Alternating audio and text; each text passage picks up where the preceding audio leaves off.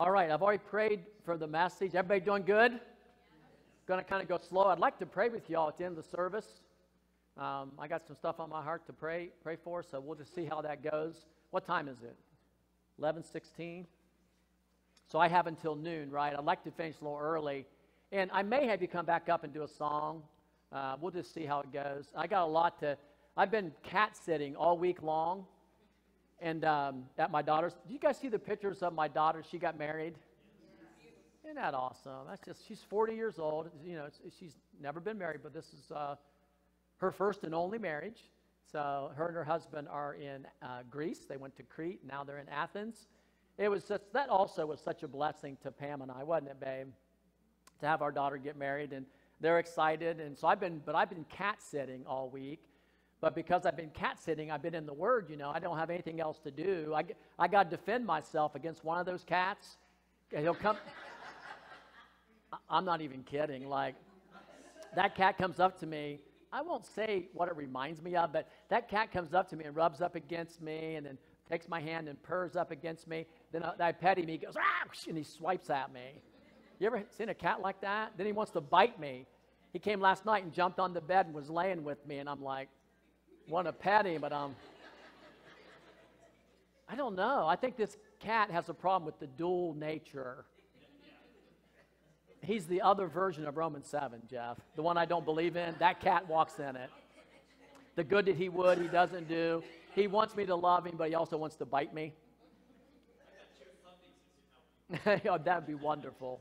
That'd be wonderful. So, yeah, we're just real excited about it. So I've been cat sitting, and I've been in the Word. And I have so much. The other day, it was like, man, just like, and I've asked you this before, but anybody ever have God just drop stuff on you? I know, Evelyn, you all the time. I just so much, and what's weird about revelation, when you say, like, God gave me a revelation, people get nervous, like, no, I'm not Joseph Smith. He didn't give me a new revelation. When I say a revelation, God will take something you already know, and it just seems like, I don't know how to say it. It just kind of goes deeper. It becomes more meaningful to you. It's easier to apply in your life. You can believe something in a mental assent type of way, like there's all kinds of things you can. My God shall supply all my needs according to his riches and glory, and then you lose your job, and all of a sudden you don't really believe it. You know what I mean? You start worrying and fretting, and you're nervous, and because you had a mental belief that it was true, but you've never really internalized the Word. You've never taken it into your heart and believed it. And we have opportunities all the time. I think a lot of life is an opportunity to learn to trust and believe God. Right? You get all the time, and we make decisions all the time, whether we're going to believe God, trust Him, or we're going to kind of go our own way. And I like to say it's not always heaven and hell. It's just about life. What type of... Didn't Jesus say, I came to give you life? That's Zoe life. That's eternal life. It's God. It's the God kind of life, honestly. I came to give you the God kind of life, Zoe life, and I came to give it to you in abundance. When we live out that abundant life, then abundant fruit manifests in our lives.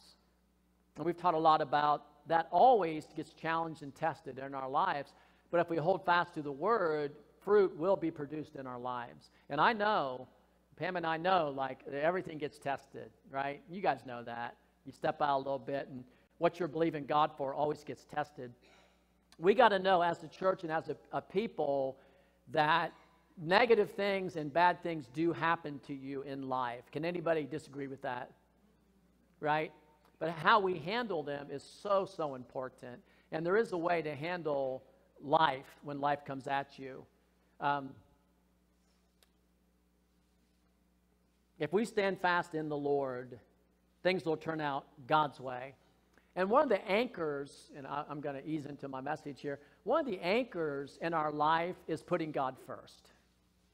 I would say, in fact, that's the bedrock, like, of everything. We could disagree on, and I don't care if people disagree with me on certain things. I don't care. I can't convince you. I preach the Word, and I study the Word, and I don't say I know everything. There's even things I have questions about, but one thing we think we can all agree on is that Jesus has to be first. right? You're here to glorify God, right? That's the purpose of your life. We are all here. Remember, and Ken, I'll never forget your message about the original glory, right? That man was created with glory and to reflect God perfectly. Guys, there's seats. We saved them for you. We got your name. Come on, Maria. We got your seats. Good to see you. Welcome in. Hayden, did you guys win last night? Okay. Okay. Sorry to hear that.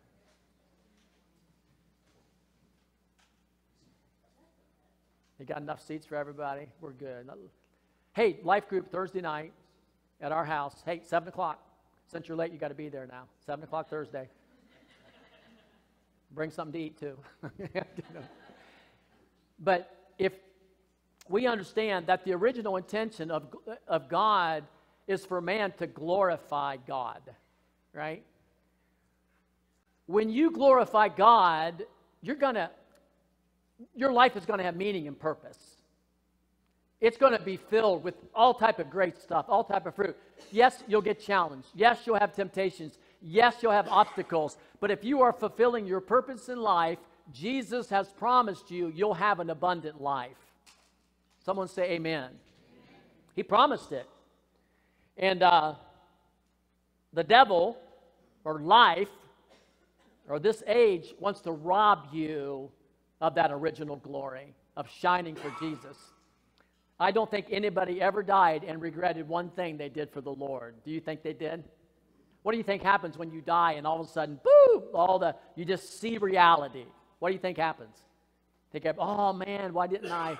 You probably have, and the Lord's going to wipe away every tear from our eye, but I am sure you're going to, if anything, wish you had done more or reflected God in a greater way. Someone say amen. So that's what it's about. If we keep that at the center, then all the other stuff will flow out of it. And that's the word, I preached it many times, seek ye first the kingdom of God and all his righteousness, and all these things will be added to you. All the value, all the worth, all the dignity, all the meaning, all the purpose, everything that you need for life and godliness is added into your life when you do that first. It's a priority, right? I do this first, put God first, boom, everything else makes sense. When we don't do that, life becomes a dry and barren journey for the believer, right? For the believer, because you're not living, on the inside. So one of the fundamental things we have to do is renew our mind to God's original glory, to God's original purpose for our life. So flip over to Romans 12. I'm not going to stay there. I got this central idea that I have to get across today. It just came to me powerfully about the Logos. So I'm going to read it, and then I'm going to bounce to some other scriptures. I got a lot to say. I urge you, therefore, brothers, sisters. Galatians says, in the kingdom of God, there is no male or female. How many knew that? You're born again. What spirit's in you, Evelyn? The Holy Spirit. What spirit's in you, Chuck? It's the same one.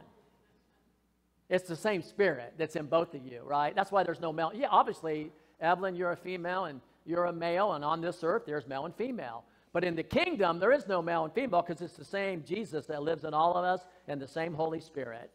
Same gifts, right? This is a sidetrack. Joel said that your young men and young ladies would prophesy. Didn't he say that? Did he say that women wouldn't prophesy, or did he say they would? Well, that means women can speak. Doesn't it mean that? It's in more than one place. I don't have time to go into the whole doctrine. I'll get sidetracked. But yeah, they have the same Holy Spirit. So according to the Word of God, they can prophesy. And if you don't believe it, then why did Philip have 4 daughters that prophesied? Why would that be? So if you don't think so, you must have a misunderstanding somewhere. I don't have time to get into it today. Maybe one day I will. I urge you, therefore, brethren, by the mercies of God, to present your bodies a living and holy sacrifice, acceptable to God, which is your spiritual service of worship. And do not be conformed to this world or this world system, but be transformed by the renewing of your mind, that you may prove what is the will of God, that which is good, acceptable, and perfect. For through the grace given to me, I say to you, every man among you, not to think more highly of himself, herself, than he ought to, but to think sound judgment, as God has allotted or given to every man a measure of faith. One translation says the measure of faith. I like that better. I'm reading the New American Standard today. I like the measure of faith better. For just as we have many members in one body, and all the members do not have the same function, so we are many and one body in Christ, individually members of one another. Now, I've been reading this for a long time, so you've read it, and that's why I kind of rushed through it. Flip over to John chapter 1. I entitled my message, Renewing Our Mind to the Logos. Just had some powerful insights into that this week.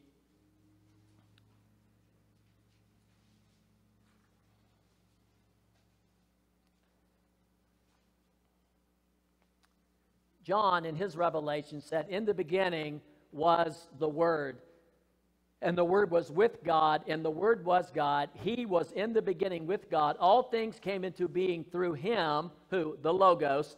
And apart from him, nothing came into being that came into being. In him was life, and the life was the light of men.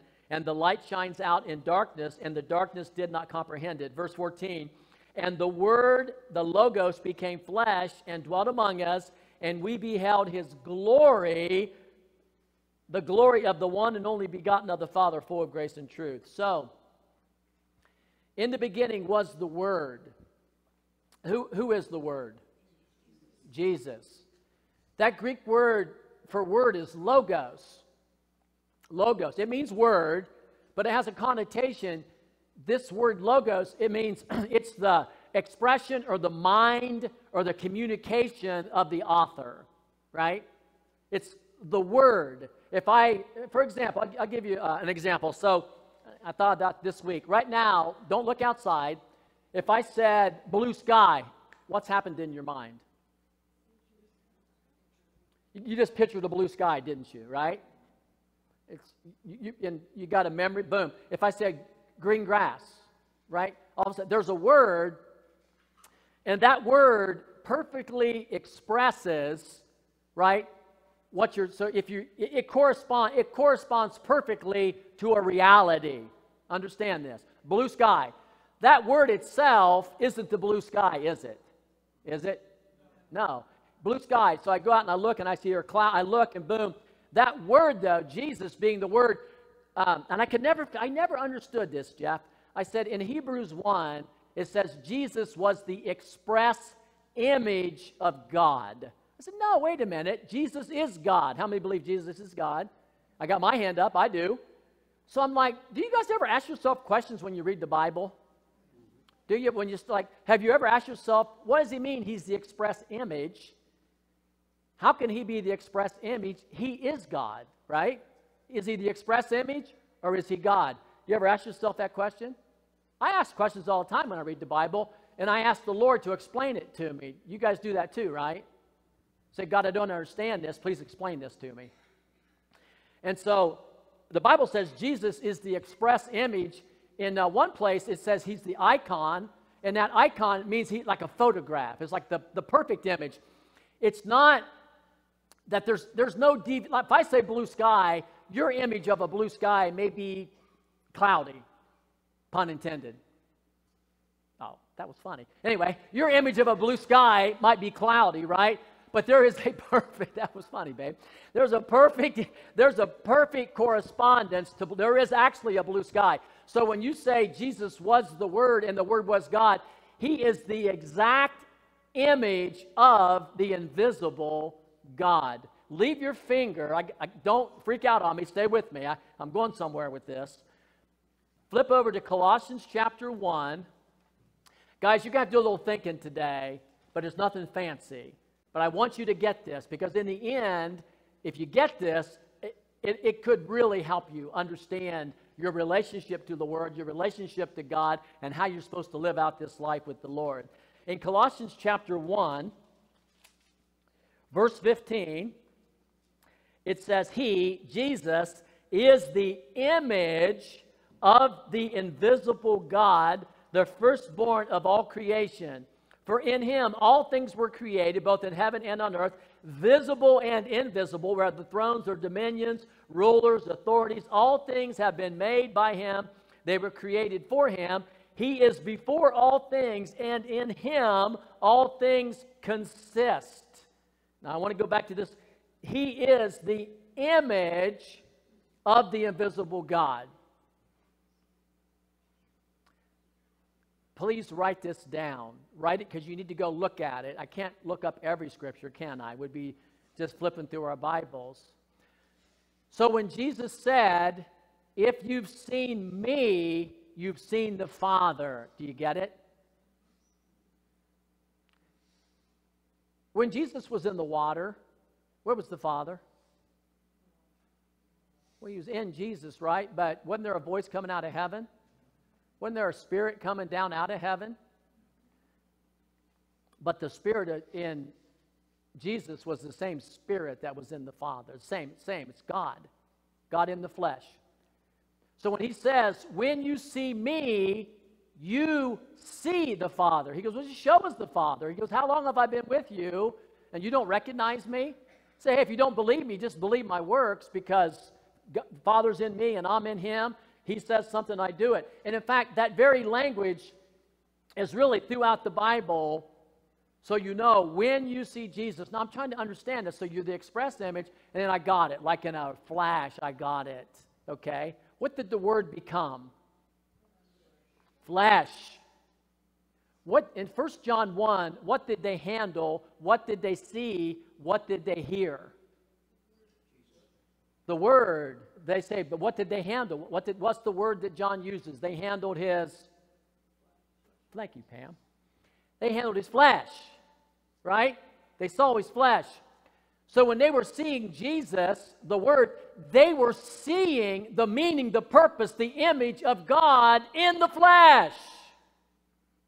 You get it? That's what's different. Behind the flesh, what spirit was in God, was in Jesus? The Holy Spirit.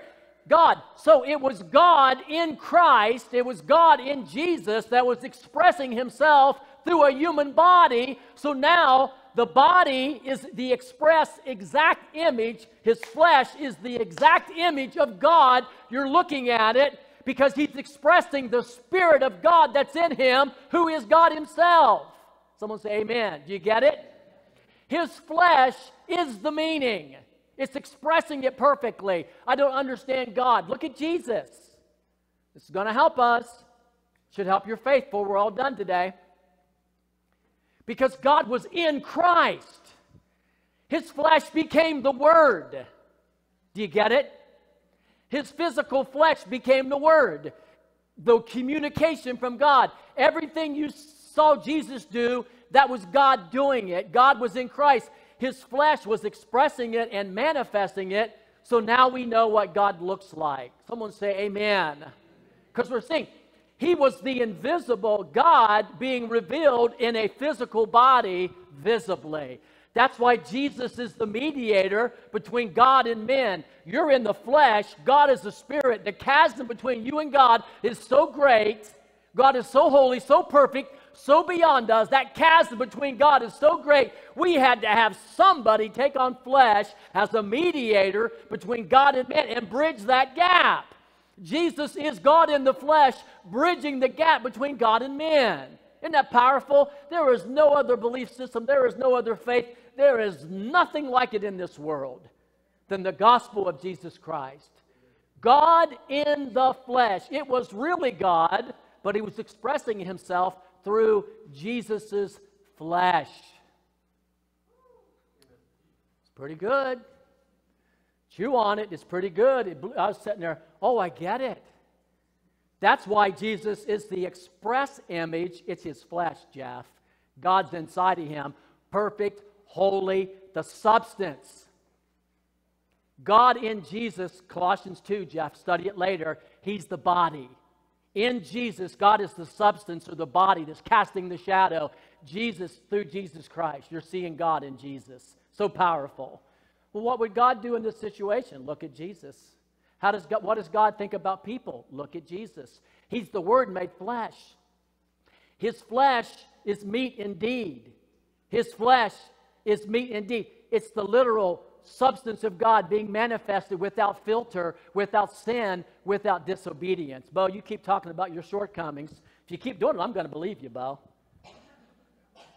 But you also, in a small Christian, small C way, Christian means little Christ. How many knew that? Christian means little Christ. How many knew that? It's the same spirit, but you're a little Christ because you guys you don't filter God perfectly like Jesus did. Well, in fact, Jesus didn't filter God at all. God was expressed. The Spirit was poured. This will make sense to a lot of scriptures. The Spirit was poured out on Jesus without limit. You're limited. You're limited. Now, I don't have time. I'll get off. It's maybe coming up in future weeks. All of us together do a much better job of expressing God, right? Pam's beauty and kindness, Sandy's bulldog tenacity, Evelyn's desire to teach and dig into the Word. You know, everybody's got these different gifts, right? Ken's zealousness and eagerness, Charlie's authority, and all of us together do a better job of expressing Jesus because we can't all just carry all of God like Jesus could. He doles it out in the body. Amen? Someone say amen. It's powerful.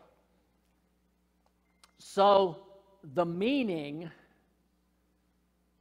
the communication of God, the Logos, was revealed to us in the person and body of Jesus, being powered by the Spirit. Now, I don't know about you, but that blew me away, and I finally understood how Jesus was the express image. What do you mean? You never thought about that? Like, how can he be the image and be God? No one ever thought about that? I did all the time. What do you mean he's an icon? He's God. How can he be an image? He is the thing. And it blew my way when the Lord showed me that. So now when we see Jesus, we're seeing this perfect reflection of God.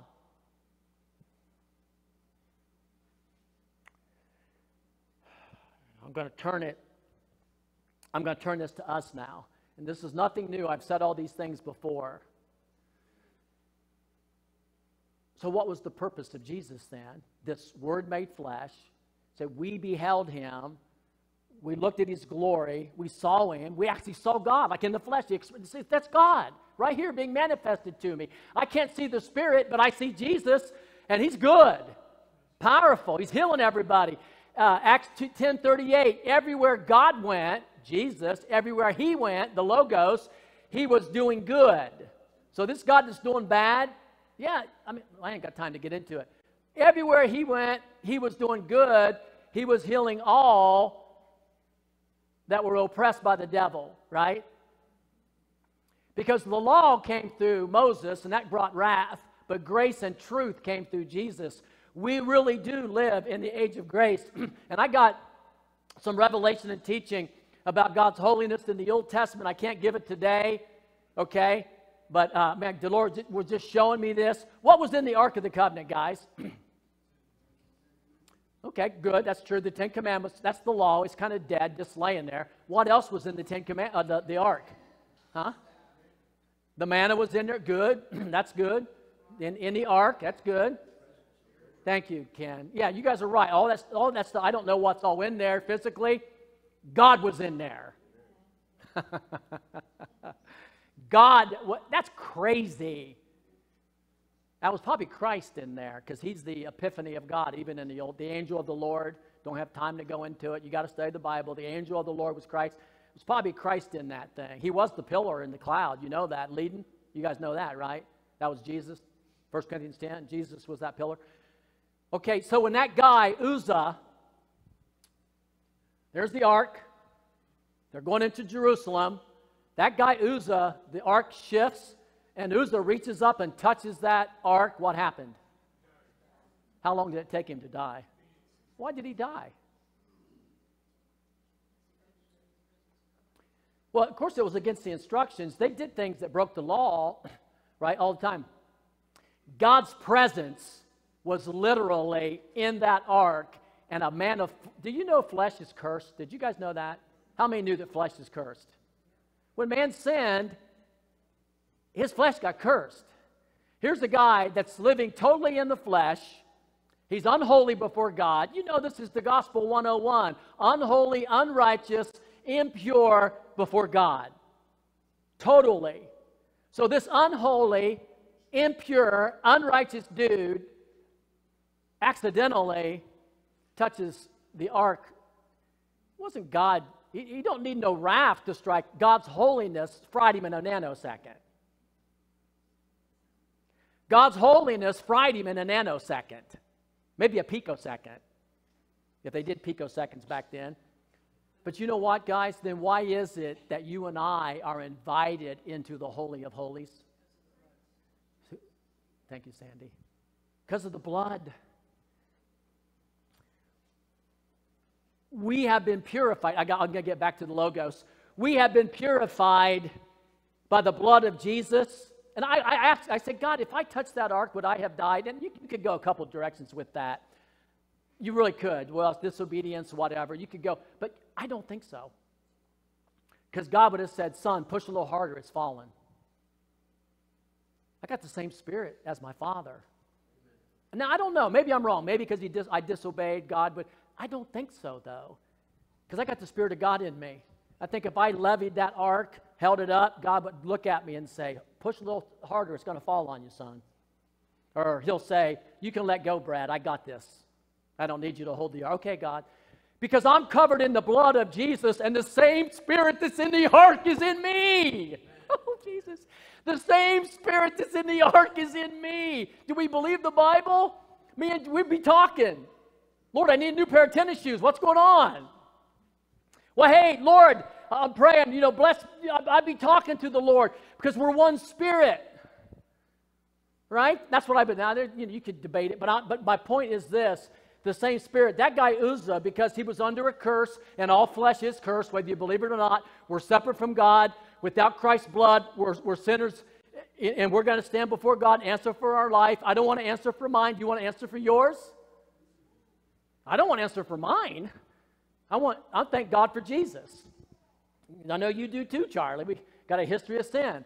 So it's the same Spirit in us, right? So here's how it works. And, oh, Lord, help me. I got like 4 scriptures that I've taught 100 times in here. I'm going to go, but I hope you got a little revelation. So get this. What did Jesus do? He came. He died. He was buried. He rose from the dead. And God sent the Spirit of His Son to indwell us. Jesus now lives in us. And with Jesus in us, God fills us with the Holy Spirit. And I don't know if it's probably next week, we're going to do a getting filled with the Holy Spirit service. Amen. Come on. We're going because we need to be filled with the Holy Spirit.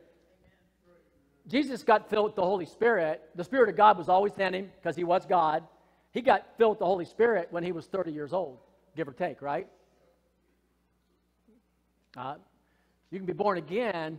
The Spirit of God leaks. You got to get filled and refilled and filled and refilled. It ain't one time, one dabble do you. You know that already. You already know that. You get filled and refilled. Okay, so the same Spirit that was in Jesus, right, get this, is in you now because God sent the Spirit of His Son to indwell you and fill with His Son. You're a new wineskin, and He can put that new wine in you of the Holy Spirit. You got a new wineskin. Spirit of Christ is in you. Now you can be filled with the Holy Spirit. It ain't a different spirit than Jesus was filled with. You know that. It's true. It's the same Spirit that raised Christ from the dead. And that's why we can lay hands on the sick and they recover. Okay, I got to say this now or I won't say it. Religion always wants to point you to the past. Always. Look what God did. I know God spoke through Moses, but Jesus, we don't know about you. I know God used William Branham, but Brad, I don't know if God's going to use you. I know God used this person, but I don't know if He's going to use you. Religion always points to the past, or it always looks to the future. Never now. Always a bridesmaid, never a bride with religion. One day, someday, or it used to be. That's religion. Now, I understand there is a future. There's last days prophecy. It's good stuff. We need to learn about it. The Spirit will show us things to come. But I'm talking about all your hope is always in religion pointed off to the future. Jesus lives in me now. And he wants to do something in me now. And I'm tired of holding him back. Come on. Aren't you tired of it? Oh, Jesus. So now, Christian, little Christ, Paul said, you are, Dina, a living letter of God. That letter is made up of words. The word is in you now.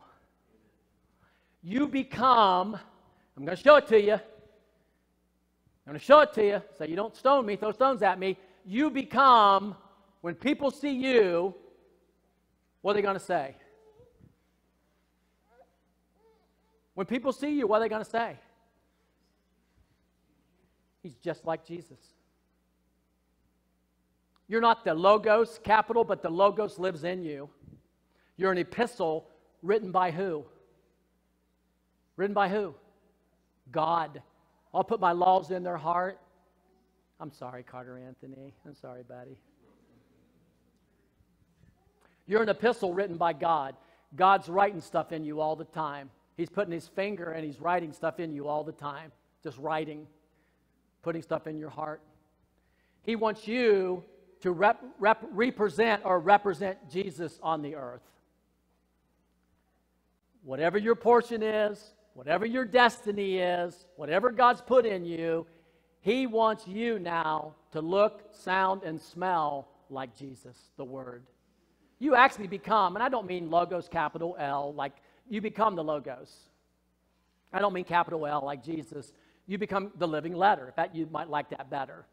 You're not God, you're not Jesus. He lives in you. And now when people see you, they should be seeing a hint of Jesus.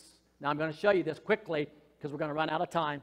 Flip over to Colossians. I've been through all these before. I actually have another 3 hours to preach, but I'm going to condense it all into 10 minutes. Oh, you don't know. I could have went off on 10 tangents. Jeff, I'm doing my best. Jeff helps me to stay focused. Colossians 3:10. We're going to go to 4 scriptures quickly. I want you to see, because you need to see this, what God's doing. That's why complaining is ridiculous. That's why worrying and fretting is ridiculous. That's why division and unforgiveness, it's ridiculous because Jesus lives in you now. Everything's going to be okay. Doesn't matter what happens. I mean, those people were lined up and crucified on the Alpine Way. They had hundreds of them lined up and crucified, and history tells us they were singing. They made lights out of them in the gardens, Nero's gardens, and they lit them up on fire, and they were singing. I think they knew something we don't know. Don't you think they knew something we don't know? Paul was beaten, stoned, left for dead. He got up singing and shouting. They were in prison stocks. They were singing and shouting. Someone sits in your pew or parks in your parking spot. I just can't believe life is so hard. Someone says something bad about you, and it hurts. It hurts. Get over it. God's in you. Forgive them. God's in you. Jesus forgave. You're a living letter. You're representing Jesus to people. If they see Christ in you, they'll get saved. When you forgive the unforgivable, they'll get saved. Right? When you love the unlovable, when you allow Jesus loose in your life, and whatever God's doing in your life, we all are representing Jesus in our own way through the Spirit. Okay, it says in Colossians 3:10, and have put, help me stay focused, Jeff, and have put on the new man who is being, what's that word there? Renewed. What? Renew your mind. Doesn't it say that? Renewed to the true knowledge according to what? The image, the icon, the picture of the one who created him. We're being renewed in the true knowledge according to the image of Jesus. Okay? Doesn't it say that? Someone say amen. This is our purpose, guys. This is your purpose, to be renewed in the image of Jesus. It's not just to get a new car and a new house and, it's to look like Jesus. I think God wants you to have a house too. Okay, so 2 Corinthians 3:18.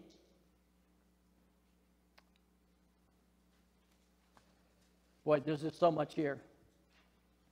Now the Lord is 17. Now the Lord is the Spirit, and where the Spirit of the Lord is, there is liberty. But we all, with unveiled face, beholding as in a mirror. What are they looking at? A mirror, a glass. They're looking in a mirror. And what are they seeing? The glory of the Lord. Amen. What are they looking at? A mirror. And what are they seeing? They're looking at a mirror and they're seeing the glory of God in the face of Jesus. Are being transformed into the same what? Read it. Please read it, because you got to know this. I'm not making this up. This isn't some wild heresy. I'm going to read 4 scriptures. They're being transformed into the same what? Image. From what? By who? By the Spirit. We live in a new covenant. We're being transformed by the Spirit, not the law, by the Spirit of God, into this image that we're looking at. Flip over to Romans 8:29. I have to go quick. I'm giving you these scriptures because out of the mouth are 2 or 3 witnesses. Every word should be established. There's actually more. I'm going to read it quick. For whom God foreknew, you, he also predestined to be conformed to the image of who? That he might be the firstborn among who? Many brothers. Now, I was telling you, Jesus is your brother. You're the next born, and the next, and the next. Tells you Jesus, he's more than just your brother. He's the Lord. But that tells you who you are. You're being renewed in his image. So why would it be crazy if you laid hands on a sick person and believed God would heal them? Why would that be so crazy? We'll get to that. We're moving that direction. Last one of this batch is Ephesians chapter 4. You guys okay? Does it seem like I love you guys, or it seems like I'm mad? I want to know. Am I coming off okay? I'm not mad. If I'm mad at anybody, it's the devil. I love you guys. When I see you, my heart lights up. When I don't see you, my heart's sad. It is. Oh, Gianna wasn't at church today, Lord. I wonder how she's doing. Ephesians chapter 4, verse 13. I've read all these scriptures before. Until we all attain the unity of the faith. Unity is so important, people. The devil fights it tooth and nail. And of the knowledge of the Son of God. The knowledge of who? The Son of God. To a mature man, to the measure of the stature which belongs to the fullness of Christ. As a result, we will no longer be children, tossed to and fro by the waves and carried about by every wind of doctrine, by the trickery of men, by the craftiness and deceitful scheming. They want this, they want that. But speaking the truth in love, we are to grow up in all aspects into him. Who's him? Who is the head, even Christ. Who are we growing up into? Christ Jesus. Jesus, the Lord. Last scripture. This is the goal. And I believe that this is where the healing comes from. This is where the provision of God comes, even when there's bad days and tough days. This is where the ability to withstand the test and the trial comes from. It's when you're rooted and grounded of who you really are. If we're living for the day, if we're living for the temporary, we'll fold every time. But if we know what God's up to in Christ and who we really are, we will be anchored on God. Won't we? That's why that's all Paul taught. I really believe that's why Paul never taught much about healing, didn't say, because he knew if you got this, you get the whole thing. Jesus taught a lot about it and everything, but Paul was saying, get this, if you understand that Christ lives in you, it's the ultimate game changer. So, John chapter 16, verses 13 through 15, and Jeff, when I'm done, grab my Bible from me. Take my Bible. You have my permission. All right. Well, we'll go verse 12. Jesus said, I have many more things to say to you, but you're not going to understand them. You can't bear what I'm going to tell you. That's what he said. But when he, the Spirit of truth, comes, by the way, that truth, the Spirit of truth, is the actual reality, the Spirit of truth, right? It's the substance. And the gospel, when you speak in the truth, you're bearing witness to the reality. If you're lying, you're not bearing witness to the truth. You're bearing witness to a lie. You're not speaking the truth. Truth is real. There is real truth, right? Everything isn't subjective. There is absolutely truth out there, right?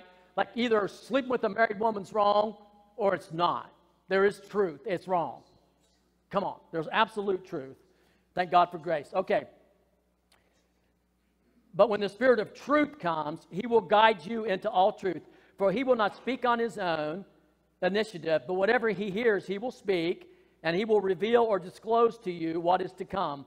He shall glorify me. Get this. He shall take of mine and shall reveal it or disclose it to you. All things that the Father has are mine. Therefore I said, he will take of mine and disclose it to you. Think about it. You guys can't understand. You're still flesh. You're still flesh. You don't have the Holy Spirit in you yet. So you're not going to understand this. Jesus said to him, he said, but when the Holy Spirit comes, he is going to take everything of mine and he's going to reveal it to you. Oh, and by the way, everything that belongs to God is mine. Everything's mine. And he's going to reveal it to you. Everything's mine. Paul says the same thing. All things are yours. Doesn't he say that? All things are yours. Jesus said the same thing. So all this reality comes when we realize that the Spirit of God, the reality of God, the truth of God, the reality is inside of us, guys. The Spirit of God, the kingdom of God is within you. The Holy Spirit. And that invisible God is revealing as we pray in the Spirit, as we search the Scriptures, as we look at Jesus. When we look at Jesus, the Spirit of God is revealing to us who God is. And we're being renewed according to that image. And our lives should be changing. Isn't that exciting? Jeff, your prophecy about being a son of God, isn't that powerful? We're the sons of God. That Galatians says he's not withholding anything from us. Isn't that powerful?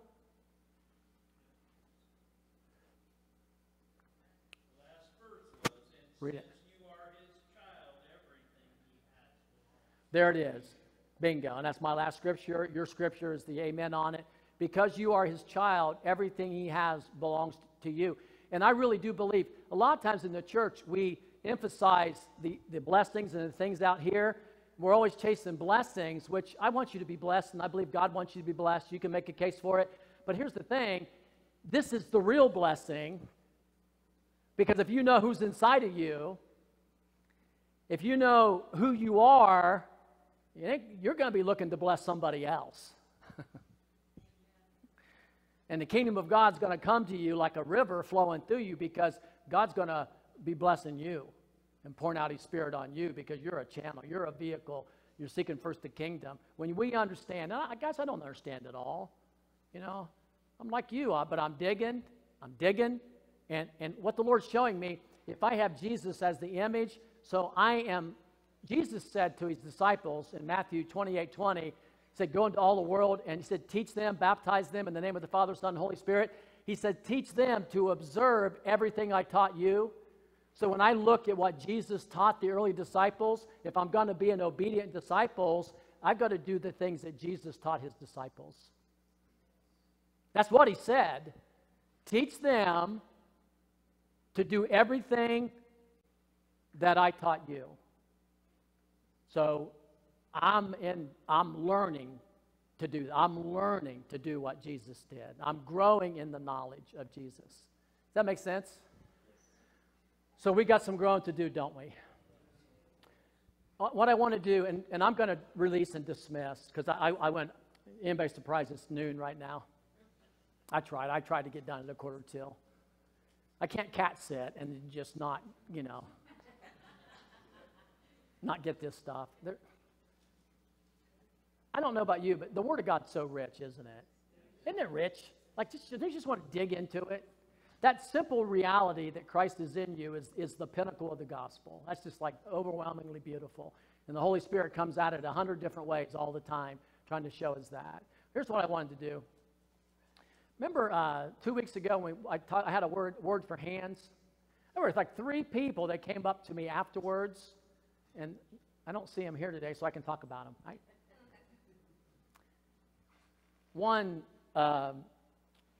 One had gashed his thumb, like wide open to the bone. The other had this finger issue going on, and the other person had hands, and they felt unworthy. Or it was too inconsequential. God doesn't care. And one person said, well, I haven't really been living right, and I just don't think the Lord would heal me. And maybe another person felt guilty about how their hand got injured, right? And I'm realizing, no, guys, healing and blessing, all these things are God's grace on us. He was trying to show those people, I believe, I was praying about this, he was trying to show that we prayed for, how are your hands? They still good? Yep. You got healed. Yes. Amen. Did anybody else get healed? Three of you. Anybody else get healed? You got healed? Did you, Sandy? We had 3 get healed. I really believe in the ones that put their hands up. God, but those 3 people that felt unworthy, I really believe that God wanted to give them grace on that healing. Why doesn't he just, get Michael out of the chair? Well, if you can get Michael out, get him out. Amen. Someone say amen. Amen. If you can get him out, please do. But he was showing grace to those people, like, hey, I love you. You're not separated from me. I'm not mad at you. Come back. Come back. I want to give you grace. I know what you did this week. I saw you. I know how you did it, and I know what you did, but I love you. I want to heal you. Your sins are forgiven. Come on back. You're not going to do any good staying in condemnation. You're not going to do any good walking away from God and getting angry. And so the healing or the gifts of the Holy Spirit that come from Jesus through the Holy Spirit are God's gracelets on you. So if I give a word like that, don't ever I'm not worthy. Of course you're not worthy. Who is? It's the blood of Jesus that just tell, well, I'm sorry for my sins. Please forgive me, and go up and get prayer if you need to. Amen? But God wants to do. So what I want to do today is I want to pray for sick people. And I'm going to release as soon as the ones that want to get prayer, I'll release the church. I don't want to hold you. And I woke up this morning. This is always like a risk, I woke up this morning. Is anybody buying or selling a house? And maybe somebody surely is, but like you want to sell a house? Huh? And it's on your mind. Like, okay, is there any, good, I got anybody else? You're buying a house. Okay. I want to pray for you. I want to pray for you guys. I woke up. Guys, if you just have a thought, sometimes it's the Lord, sometimes it's not. I literally woke up with that killer cat. I think it just left my lap. I woke up and I saw a perfect image of this beautiful little cottage house. And that doesn't mean your house looked like that. This perfect image of a cottage house. And I had the thought that they were going to buy it, but it could have been buy or sell. But there was snow on the ground. So I'm thinking, I didn't know what that meant. Guys, I'm telling you, it wasn't like just a dream or my imagination. I'm seeing a house. And at first I didn't think anything of it. Like, what? And then all of a sudden, this is too clear. I'm seeing this thing. I'm like, Lord, what is this thing? And it's a house. And the thought came to me, someone's buying or selling a house. And I feel like the Lord's saying, that thing is going to, by winter, you're going to have it when the snow falls. Because they had snow on the ground. Isn't that something? So do you believe it? Yes. Okay, when I pray, I want you to come up. I want to agree with you and you. You selling or buying? Both? Both. Okay, selling and buying. And you're buying, right? Okay. The Lord's got your house. Okay, and he's got yours. And I believe by winter, that bad boy's coming, okay? When snow's on the ground, we're believing God. Can we believe God specifically for that? Because there was snow on the ground. It wasn't Florida, brother. It was snow. You get that? Snow. Okay, now is there anybody else here that has something physical in your body that you want prayer for? Okay? I'm going to have you, I want to have you come up, and then I'm going to release. If anybody else, I'd like to get a commitment. Anybody else? I got 1, 2, 3. Evelyn, I would love for you and Pam, Jeff, come up. Charlie, you guys can help me. Guys, if you need prayer for anything like that or have another prayer, come on forward. We're going to pray. Who was healed last week?